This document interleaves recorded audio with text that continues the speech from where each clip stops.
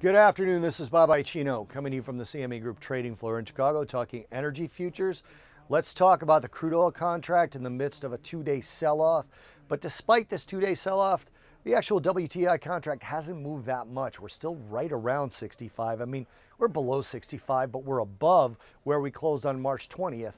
So most of that movement has been up. We've been up 3 of the last 5 days, but it has been a two-day sell-off. You look at the price action, and the sell-offs were pretty mild. Today ended up down a little bit over 1.25%. That's not bad.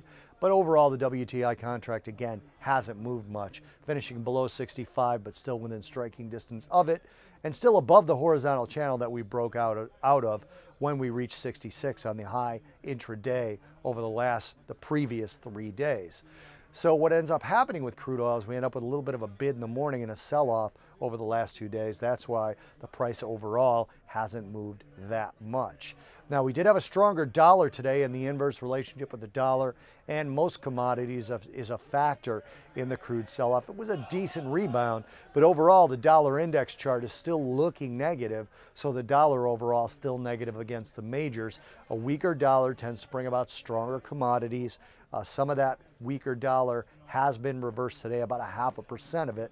So you get that dollar rebound, you get weaker commodity prices. That happened across the board, not as much in metals, but it happened in gold and it happened in crude oil as well. Again, dollar rebound, weaker crude oil. So we did have a little bit of a stronger dollar today. And then the EIA expectations, the Wall Street Journal surveyed 11 analysts. 9 of them expected a build, the average build coming out to about 2.4 million barrels a day. Only 2 of them expected a draw. So overall, the market is starting to price in a build in both crude oil and gasoline.